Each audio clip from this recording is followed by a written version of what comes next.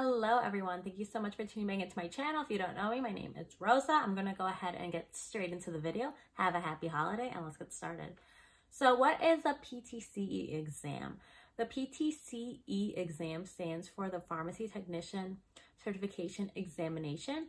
It is an exam that is required to be taken if you want to become a certified pharmacy technician. A lot of jobs do require you to be certified by a certain point, so that is the reason why you want to take this exam and become certified. So the PTCE is a computer-based test that is taken at Pearson VUE testing centers. I actually had to go to a Pearson VUE testing center as well. Luckily for me, it was only about like 10 minutes from my house, so I did not have to stress out and go very far. They have locations located all across the country. You put in your zip code on the website and it shows you how you can find a site that's close to you, and I'll put it up on the screen right here if you guys want to see. I don't even know if I'll be able to log back in, but I'm gonna try. This is the Pearson VUE webpage for the PTCB Pharmacy Technician Certification Board exam. And if you want to find out where you can schedule an exam, or if you have a login, you can go right here, and to find the testing center, just click right here. And then I'm gonna put it in Illinois. I already have that on here. We'll put Illinois. You'll press search. But you can do this for any state that you're in. And it just has some information right here. And then it'll give you a list of the testing centers closest to you.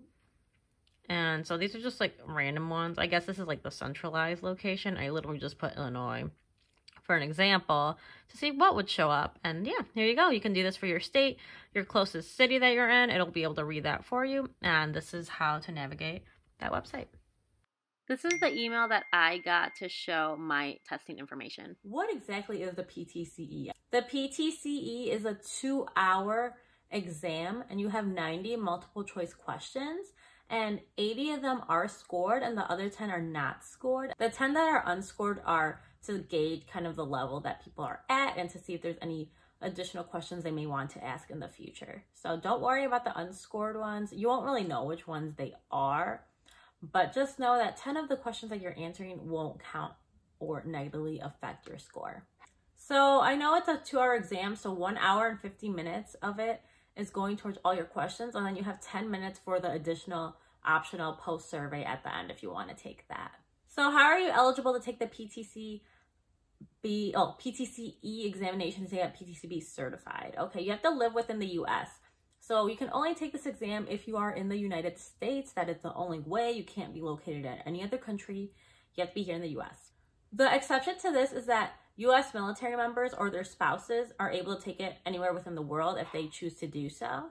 To be eligible, let's say you don't fall into that category, how would you be eligible? So first is pathway 1. Pathway 1 is that you have to take a PTCB certified training or education program within 60 days. You have to complete that.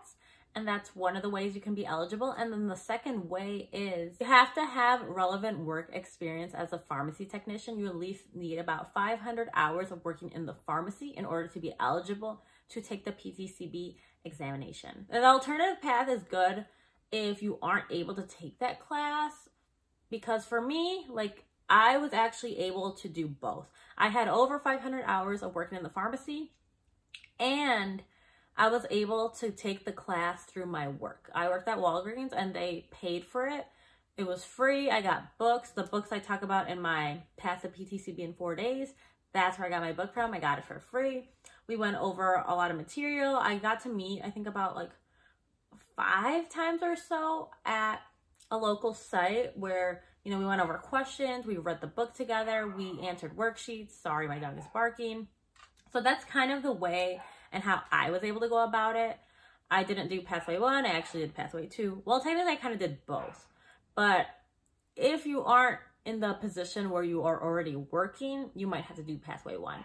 I'm going to share a little bit about how my experience was at the Pearson VUE Testing Center for taking the PTCE exam. Okay, so I woke up, ate my breakfast, got ready. I took a little granola bar and some water with me to the testing center. It took me about 10 minutes to get there, so I didn't really have to leave too much ahead of time, but I did leave still about 30 minutes early just in case there was like an accident or something. And I actually didn't go completely where my testing center was. I actually had to use the GPS because I've never gotten to that location before. So I just wanted to make sure I didn't get lost, and I'm really glad I did get there early. Where I took my test at was like underneath a building. Like I had to walk down some stairs, and it was kind of confusing. So I'm really glad I got there early. So this goes for you guys. If you get to your testing center, make sure you get there at least 30 minutes early because you're going to be in a new environment. You might not know exactly where it is. You want to plan out time if you need to go to the bathroom, if you get lost. Maybe if you want to take some last minute notes to look at beforehand. If you do have enough time, take them with you, but I didn't do that. I don't feel like there's a need to use notes because you're not really going to remember much when you're kind of stressing out last minute. So it's really up to you. And once I got there, you know, I went down some stairs, looked really creepy, kind of reminded me of like a church, but like a scary one, even though it wasn't. It was like some type of like education building, I think. And I went in, I found the room, found a nice lady who was the proctor for the exam. She told me to go to the bathroom if I needed to before I completely walked in. You have to have your ID, so make sure you carry your ID with you or some type of identification. But most likely it will be either a state ID or a driver's license. You're gonna need something with your identification on it. And from there, you're gonna be asked to take everything out of your pockets and put it in a locker. And you get a key to keep with you to lock up all your stuff, and you take that with you when you're in the exam room. Your proctor will walk you to your area where you're taking your test at. It'll be a computer. It's kind of like a little cubicle type area. And, you know, she sat me down and she gave me also like a piece of paper that's like a dry erase paper and markers. And you don't get an actual eraser. So whenever you're done and you need more of the dry erase paper, you just kind of got to raise your hand and they will bring you more, and they'll take the other one away from you because you can't really erase anything. Once I felt good to start, you get 2 hours to take your exam. So on the computer screen, it has a little like area where it says like, oh, you know, to start your PTCB exam. I pressed go and I was ready. It has a couple of questions to start off with just to make sure you know how to answer, like the multiple choice questions. It just kind of shows you and walks you through how to like click them, and it's optional. You don't have to do that part. Like if you're good, like just keep going and start the actual exam. I had my 2 hours. I think I finished within like an hour and 30 minutes, I would say. I didn't use the full 2 hours because I was pretty confident when I was taking the exam. I didn't really go back into many questions. I think at the end of the exam, I had about 10 questions left that I was kind of iffy on, but I didn't really put too much thought into my answers of those or changing them way too drastically. I was just like, you know what, I'm just gonna give my best try and answer them as best as I can. If I get them, I do. If I don't, I don't. But other than those 10, the rest of the questions I felt very comfortable in. I felt like I answered them fairly well.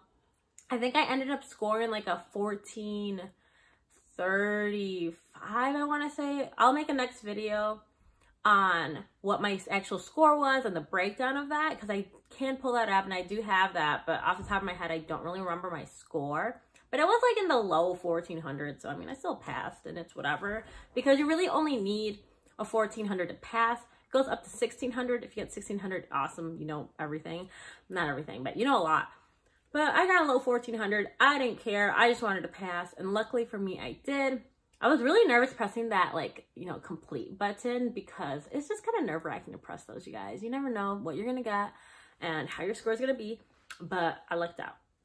And so that's a little bit how my experience was at the testing center. Your experience may be a little bit different. For the most part, I feel like all of these proctored exams, they're pretty similar, except you might be in a different environment, like wherever it's located at. Like this was very different for me, because I'm used to it being like an office building, and this one was like more in a basement, so that was kind of sketchy, but it still worked out fine. And you know, I passed my exam, so hopefully I get another test there someday in that testing center, because I like that it was close to my house.